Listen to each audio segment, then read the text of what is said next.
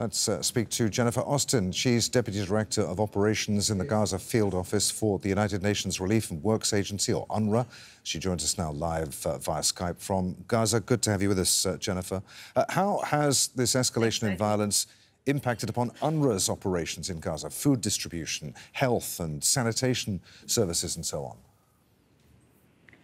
Well, thanks, Adrian. And as you're aware, we're now into day 4 of the ongoing escalation, and the humanitarian situation is already dire.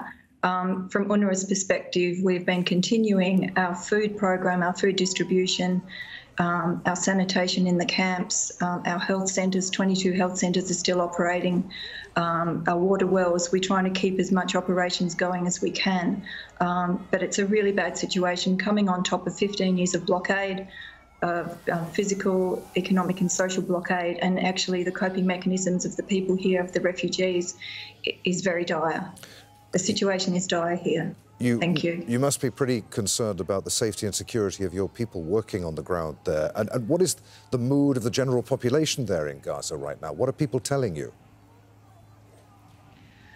Well, people here are not very hopeful, and the people here are really at the, as I said, that they're at the end of their coping mechanisms. They have actually, this is how they feel, Adrian. What is UNRWA calling on all parties involved to do right now? And what's its message to the international community?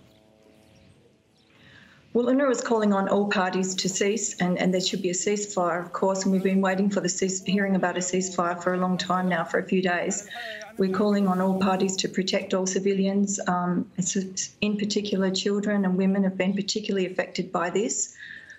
It's a really humanitarian disaster in the making. Tell us, Jennifer, more about what UNRWA is actually doing there on the ground in Gaza. What does its work entail?